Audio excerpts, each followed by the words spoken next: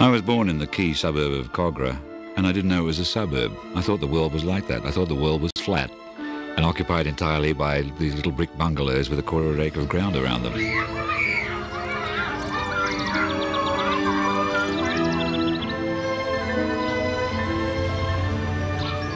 It seemed to me an idyllic existence even at the time, and looking back on it I realise it's not a freak of nature, it's a freak of politics. The Australian suburb, not very thrilling, sometimes flat out banal, but rather wonderful.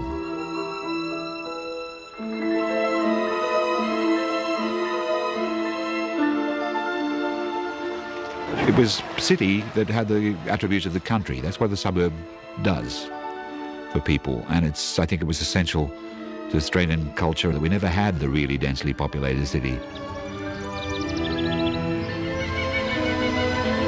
Each little house in its own piece of ground was a little country, and each street was a nation.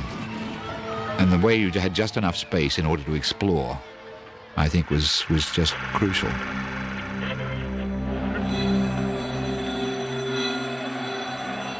Migration happened all around me. It happened in school, for example, without my realizing its significance. It just never occurred to me that a great world historical event was going on. The people who were essentially refugees from political nightmare were arriving in paradise. And the reason why the Latvian boy was sitting beside me in school and doing startlingly well is because he was hugely motivated because his family had escaped from chaos. The significance of it I didn't get. And I think a lot of what the migrants did for us crept up on us, starting with things like food and wine, and then gradually percolating through the entire culture.